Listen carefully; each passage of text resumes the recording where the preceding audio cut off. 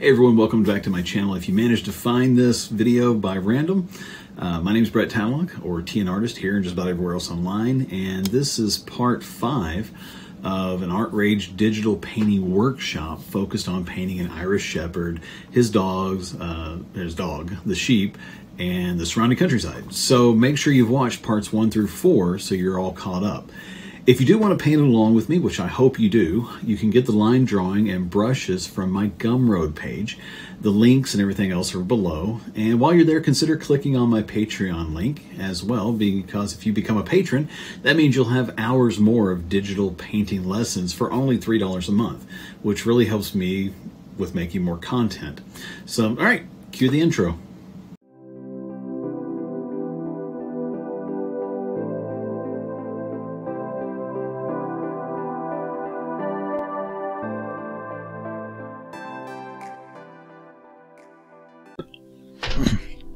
Okay, so let's work on these guys here and get them kind of brought up, and we'll start pulling some of this together for it to get towards the finished piece.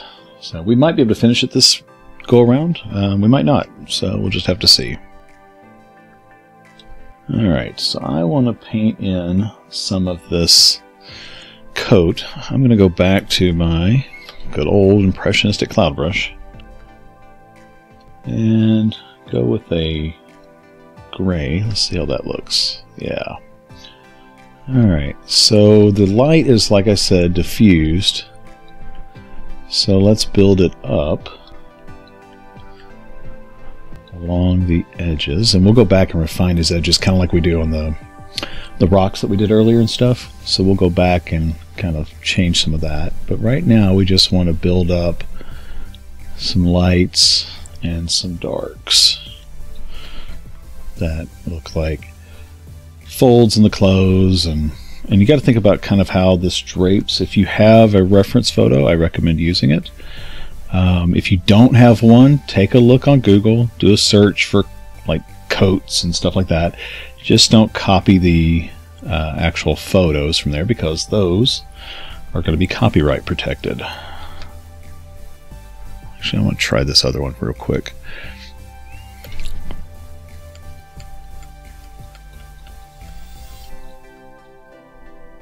This one hesitates a little bit.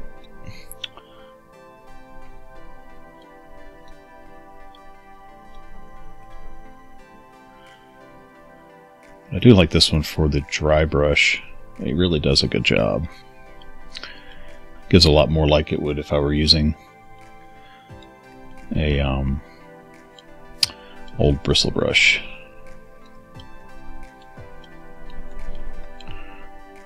Okay. There we go.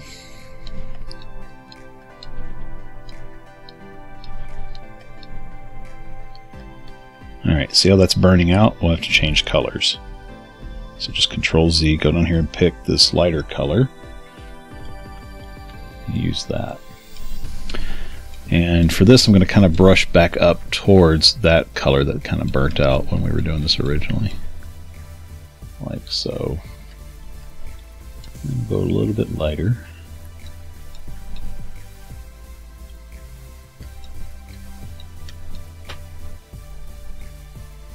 But anyway, what I was saying was about the references, is see what you can find to look at something, like how it lays and stuff. Just don't copy it, because again, that's copyright infringement. If you've got one like this one where she said, hey, I want to see what can be painted from it, then you're good to go. And there's websites out there that you can get copyright free images from. Pixabay is one of them, and I'll have to look up the other one. Let me see real quick. So give me 2 seconds here. See.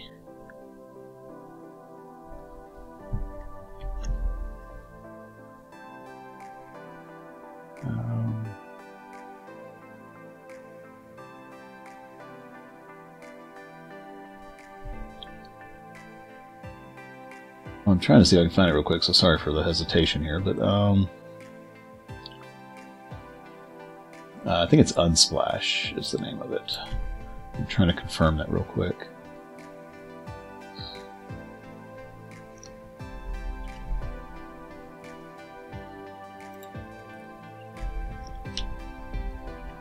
Yeah, Unsplash.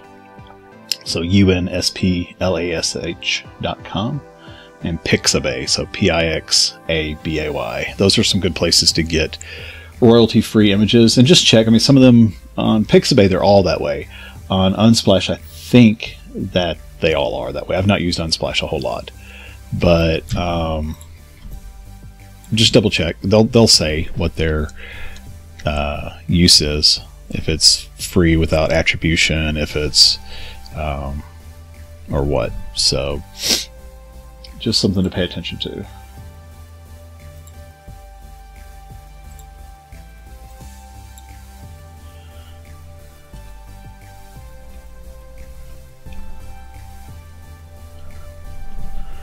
Now, one thing with this brush, it's a little too soft, so I'm gonna have to go back and clean some of these up. And by too soft, it means it makes it blurry on the edges, and I don't want that.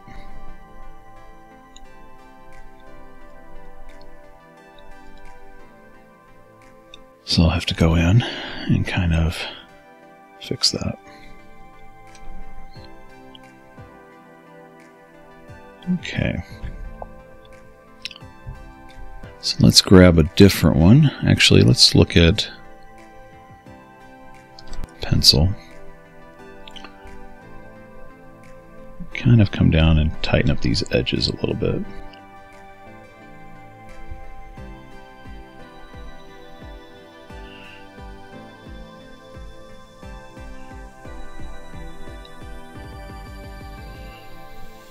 Let's see how that tightens up that look. That hard tip is good for that.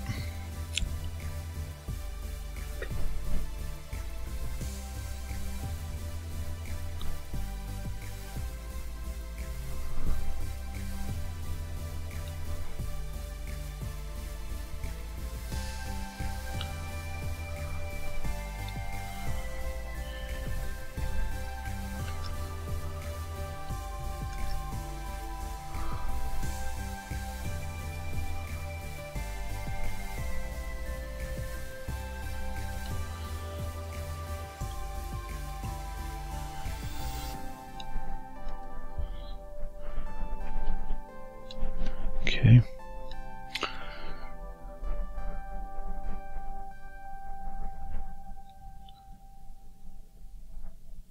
So really just kind of think about how these are going in.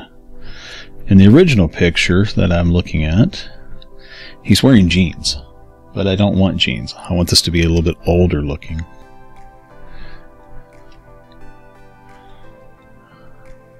So that's why I'm trying to go with like something like these brown pants, like they're just old work pants or something. I switched to the chalk brush because I want a little bit more, a little bit whiter. And put this little highlight coming down through here. There we go. There we go. I think that's going to work, so let me just a little bit pull some of this together.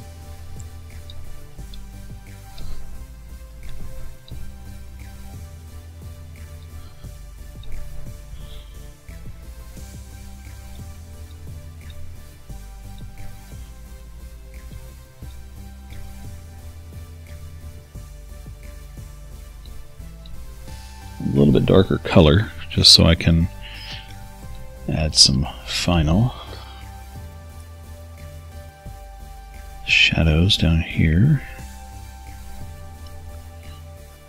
Kind of indicate, excuse me, where his boot heels are.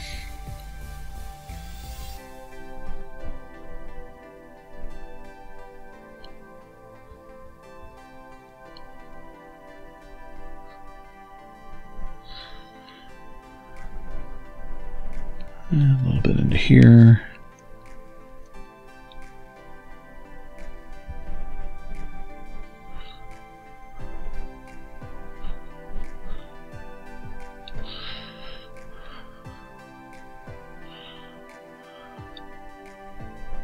There we go. So let's send that out. Yeah, I think that works. So let's work on his coat next. Kind of start pulling some of that together. And this chalk brush works really good.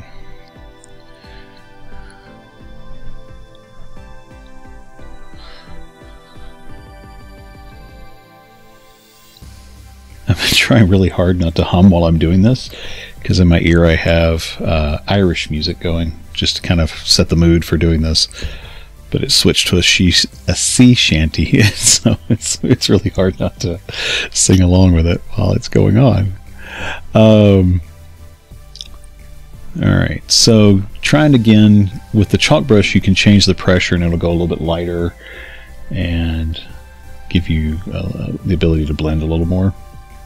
And this is what I constantly say about, you know, I've got my brushes that I sell and that I have on Gumroad, and you don't have to have those. You can use a lot of what's already in ArtRage.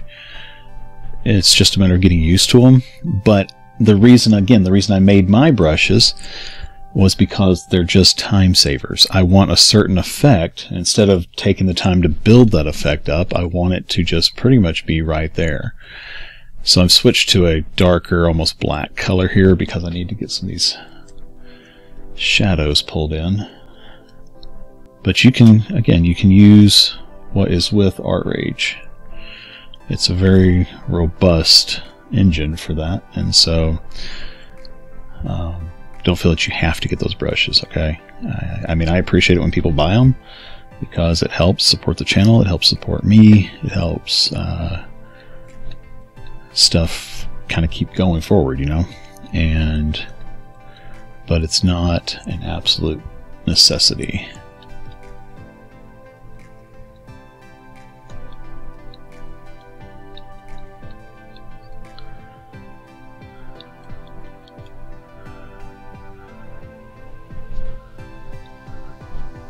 Okay, so I've kind of got that, so I'm going to switch to my pencil and tighten up some of these edges.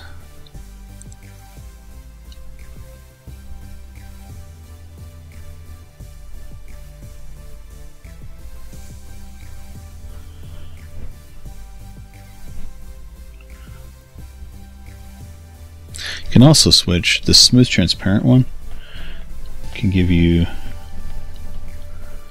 a nice blend because it is so subtle. So if you want that kind of clean,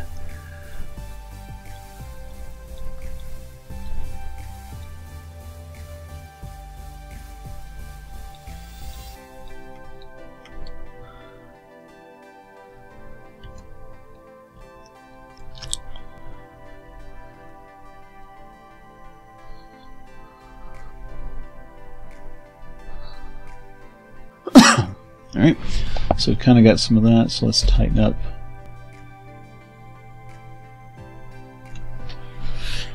And these are what are called silver edges, so kind of like you hear about the silver edge of a cloud. That's kind of the same thing. You don't want these to be necessarily one solid line, but you want it to kind of catch the edge of these. And I find that if I do a little bit, then pick it up, go a little bit further, pick it up, I get a much nicer look.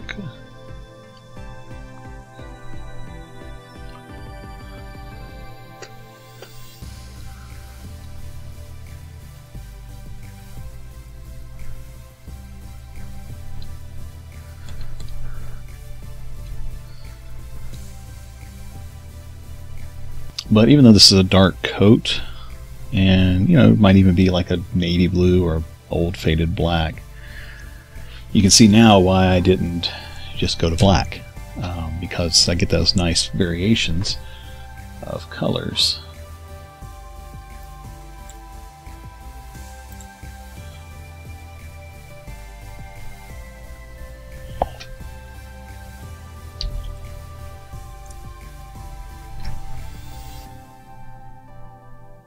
All right.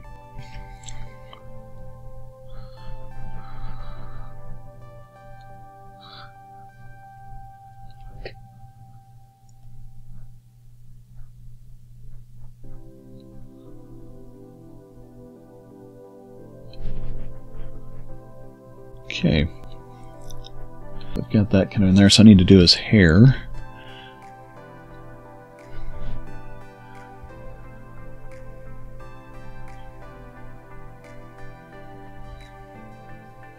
Okay, so these are just some simple lines coming down, just scribbling up and down really.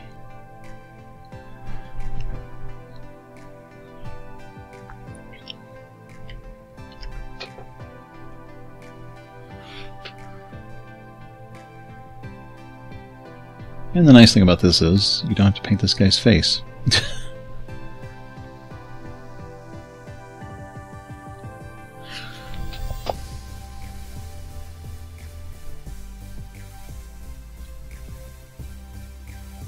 Okay. Let's go back to this acrylic dry brush. Brush this in. I'm actually going to go above so it'll smear like so.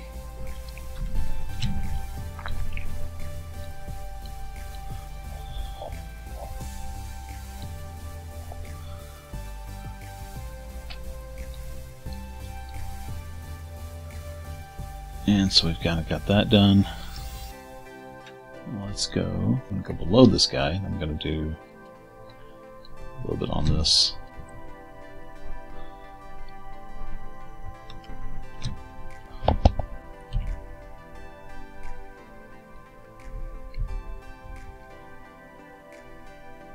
There we go. Now then I can come back to here and grab this color and go a little bit over towards here and back to the pencil. And this is pretty much like doing the posts.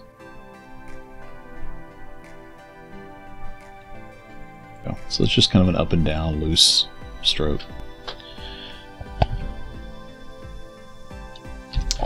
And again, let's tighten up this. So that kind of fits there. And you could spend time on this, but again, we're just trying to give the impression of his hand being there. And it was funny, I went into a art exhibit at the Frist in Nashville, and seeing some of these really detailed looking paintings, but when you zoomed in on them and kind of got close and looked at them, like they would have these hands and all this stuff, and you'd be like, wow, the detail, and you get in and look, and their hand is just a big blob too.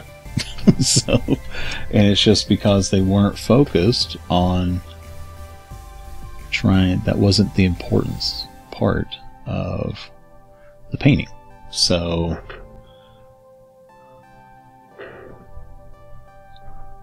but now we've got this guy in here, and he's looking pretty good. So Control Alt down arrow, Control Alt down arrow. We've got all that merged together. Excuse me. And that kind of pulls him together. And we can tighten him up a little bit more, but I think for what we've got for now, that's going to work. So we can go on to the dogs, onto the dog and the sheep. Okay, I'm going to make a layer above them, and I'm going to do some of the sheep next. Get this doggo kind of done up a little bit.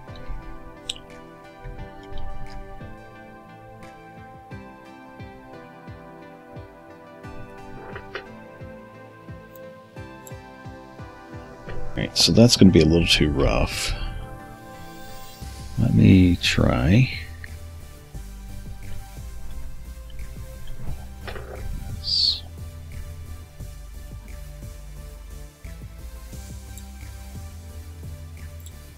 So we need to put some black in here for his fur. And very similar to what we were just doing with the coat. You know, we're trying to just shape it.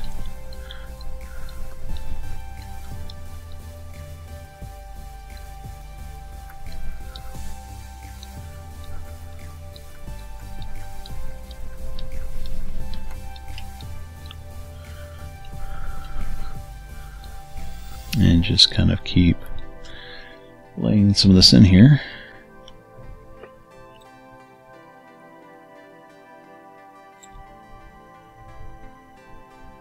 There we go. And kind of sharpen up his ears. Like so. And again, this is one of those things you can spend more time on it if you're doing yours, depending on how realistic you want to get it.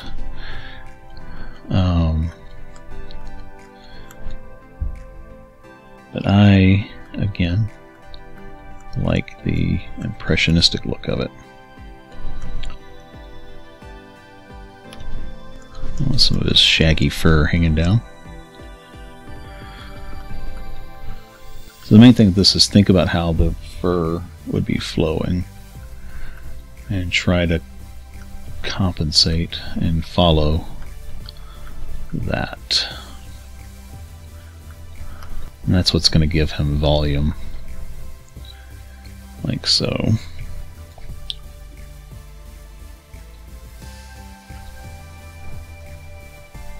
So I went to a little bit warmer because I want to have some highlights here, and the light, even though it's diffused, is still going to have a little bit of yellow in it.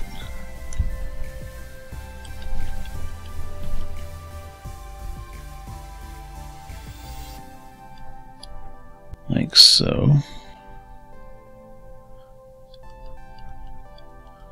So we just want to grab some of that highlight.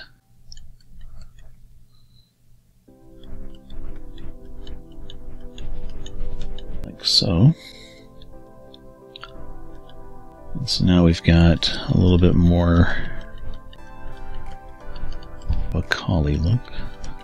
Or herding dog. I don't know what kind of dog these are called. I'm that big of a dog guy. I love dogs. Not good with the breeds.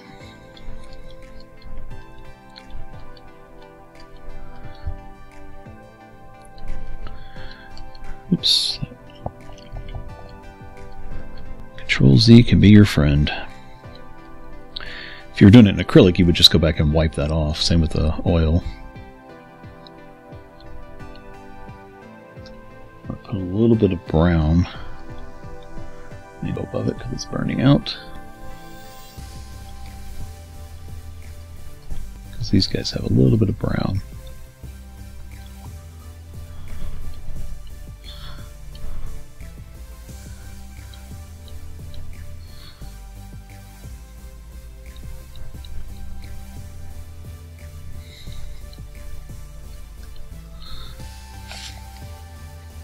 So let's zoom out a little bit.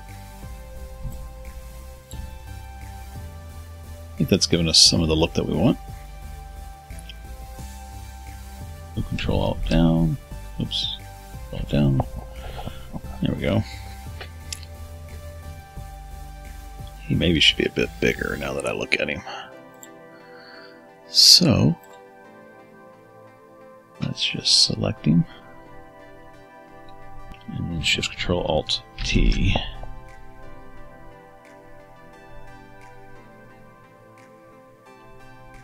Control D. One of the things I love about digital stuff, I don't have to repaint that entire thing.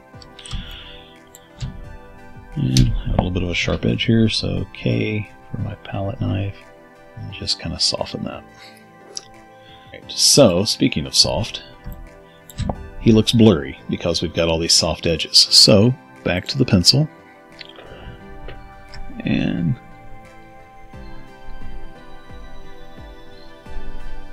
tighten up some of those edges.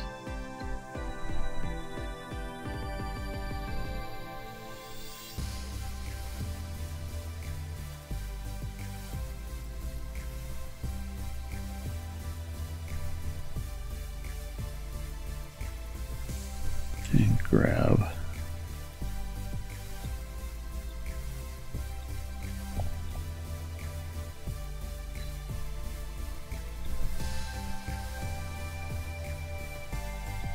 And all I'm doing is going along these edges and getting rid of some of the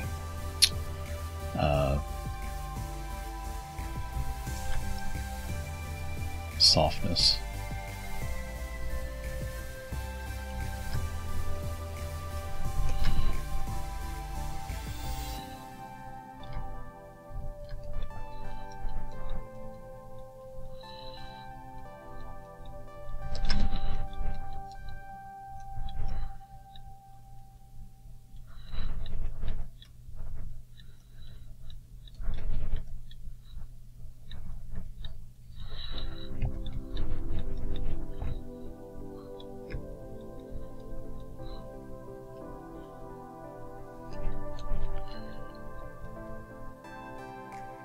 Alright.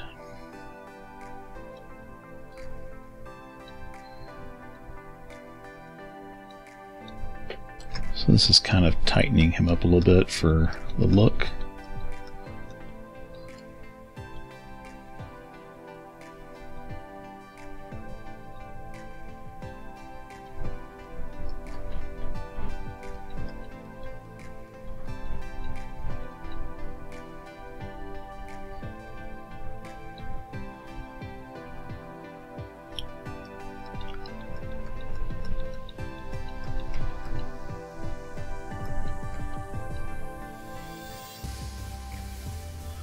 All right.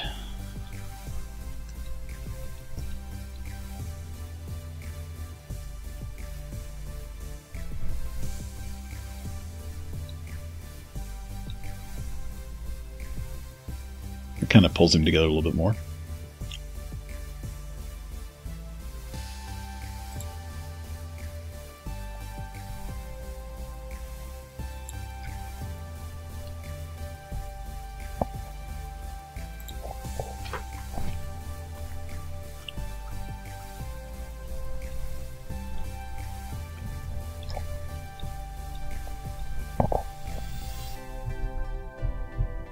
Burning out a little bit, so I'm going to change it ever so slightly to this orangish color.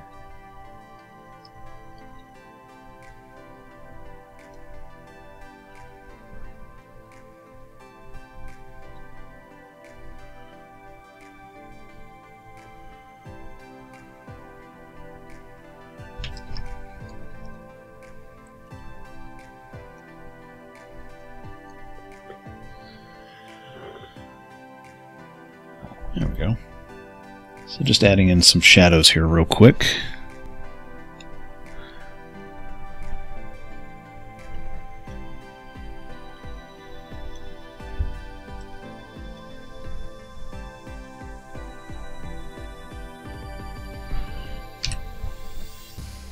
So just kind of settling them into it.